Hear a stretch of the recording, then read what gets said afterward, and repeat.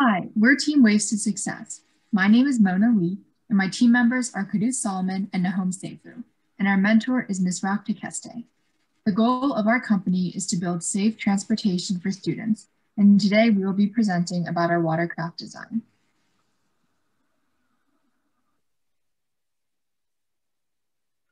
In Sabah, Malaysia, there's not enough land space to build schools.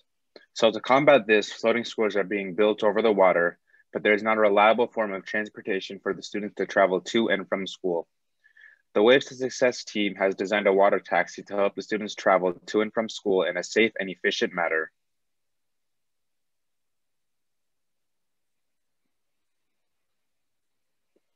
These were the sketches our group came up with the first couple weeks of the program for our water taxi.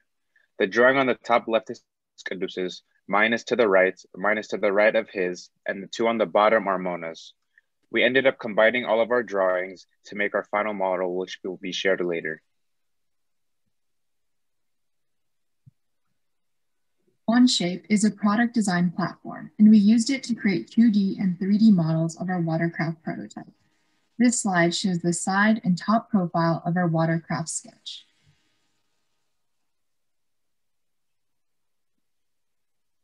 This next slide shows multiple angles of our 3D model.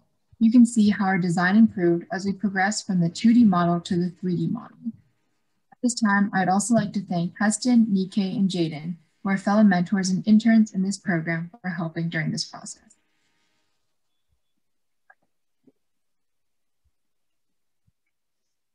Here is our completed FFMEF charts. The 5 failure modes we chose were rubber detaching, water coming into the windows, entrance emergency exit doors not closing properly, seatbelts not working or detaching, and the wheels on the boat not functioning or falling off. The severity of rubber detaching we rated a 10 out of 10 because it would mean our boat would be cut in half.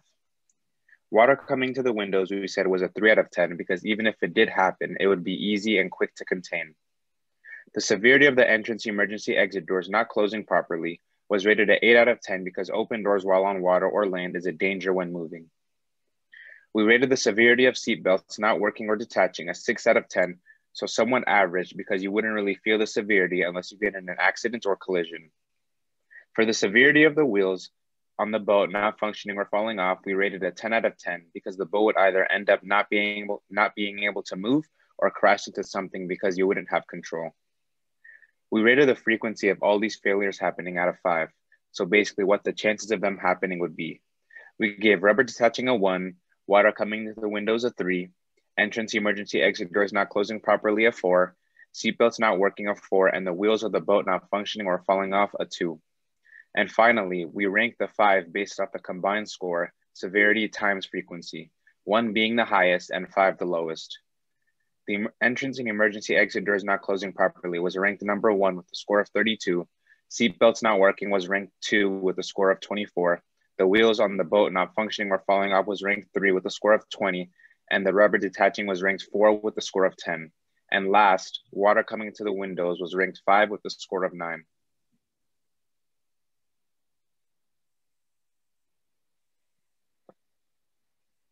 As just stated, the 5 modes of failure were rubber ripping or detaching, water coming into the windows, the entrance and emergency exit doors not closing properly, seatbelts not working or detaching, wheels on the boat not functioning or falling off.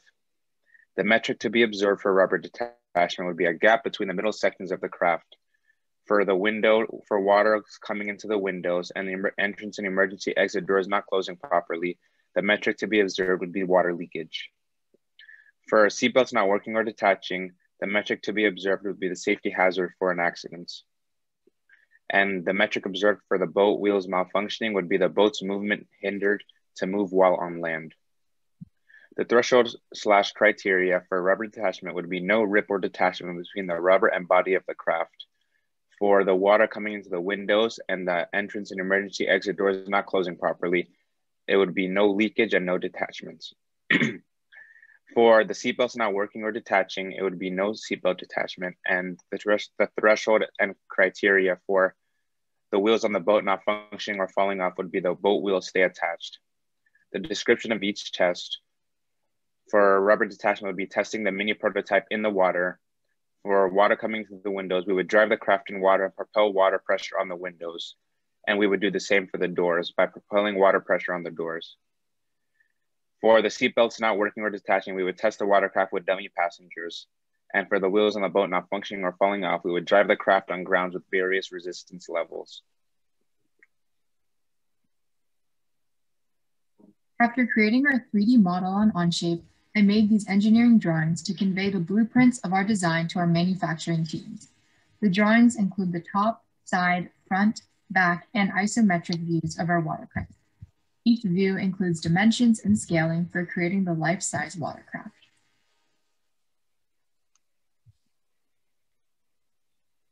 Here we have images of our watercraft, which are recently 3D printed. The image on the left is the outer shell of the watercraft with the wheels attached, and the images on the right show individual parts of it. A huge thank you to Jeremy at Seattle Makers for making this possible.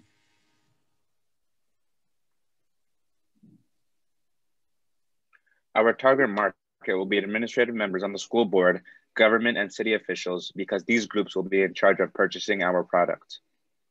To market our product, we will create social media posts and use our pitch deck slides to gain attraction from customers. Additionally, our marketing goal will work towards building a trusting relationship with the teachers and students because they will be the primary passengers on board.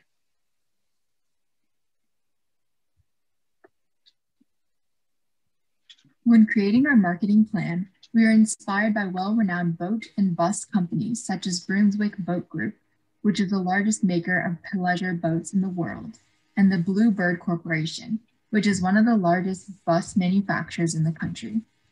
After researching these companies, we learned that the Blue Bird Corporation was greatly impacted by the school shutdowns this past year, since students were no longer able to go to school buildings. And additionally, they experienced countless delays in orders and supply shipments. What we found particularly inspiring about this company was that while orders and manufacturing slowed, the company pivoted their energy to other aspects of their corporation.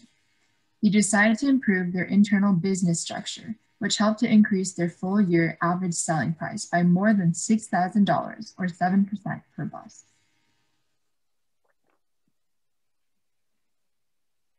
We recognize the designs that other teams are presenting, but the Waves to Success watercraft is designed with specific safety measures such as our seatbelt checks, emergency doors, enclosed windows, and life jackets for every student on board to provide the best and safest experience for our students.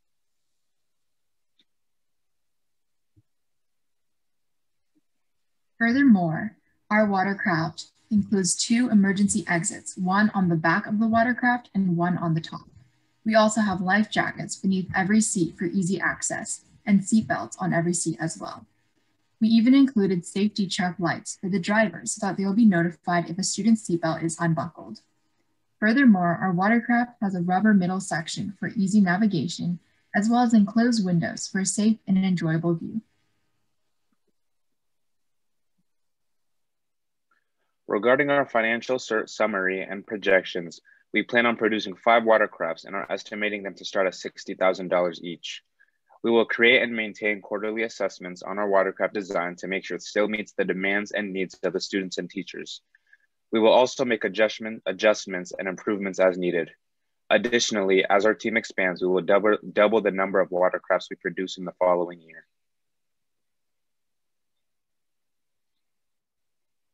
We plan on getting our money from outside investors, social media fundraisers, and reaching out to people in the community. We also are not going to just let whoever gives us the most money dictate our choice in the school we sell our product to, as we want to be fair and beneficial to everyone.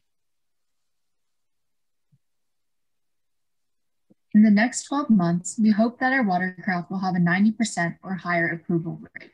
We will conduct quarterly assessments on our product to adjust the price or improve design features using customer feedback. We also plan to expand our business across Malaysia into other countries. During our initial launch, we'll have 5 watercrafts, but we expect to have much more in the coming months. Based on our market plan, we propose a $400,000 budget for our product. We got to this number after researching that one school bus costs around $50,000, and since our watercraft is much more advanced, we raised this amount to $60,000 per watercraft. Multiplying this cost by 5 brings us to $300,000 for manufacturing the 5 watercrafts. We then accounted for the funds needed to market our product and manage the overall project. This brought us to $400,000. We propose that 75% of this budget will go towards production, 15% will go towards management, 8% for marketing, and 2% for public relations.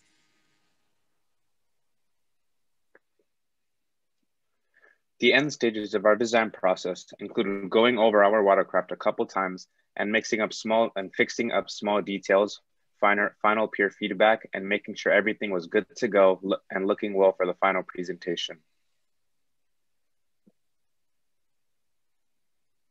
There are many benefits of our overall design. Some of these include increased school attendance rates, decreased emissions of CO2 because of our use of eco-friendly materials, less stress on parents to get their kids to school, a strong sense of community that the students will create when aboard the watercraft together, and a higher interest in technology careers from the students once they see this watercraft project come together.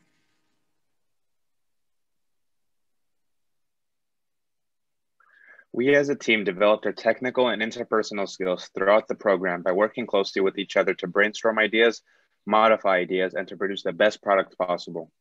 We also improved our time management and prioritization skills. Each teammate brought unique strengths, and we worked to amplify those when working together.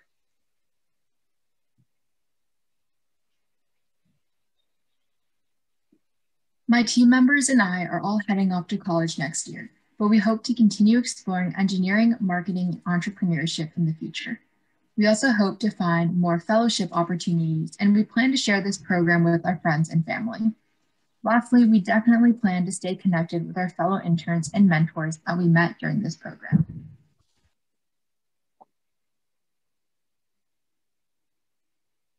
Here are our credits for the presentations. All images used were from Google and Canva images. Slides use VoiceOver and are edited by the Waves to Success members. Mona Lee did the 3D on-shape model slides, 2D sketch slides, and the other designated slides. Me, Nahum Seifu, did the marketing slides, 2D sketch slides, and the other designated slides. And a thank you to our mentor, Ms. Rakta Keste, for all the help through the process. This is the end of our presentation. Thank you for watching.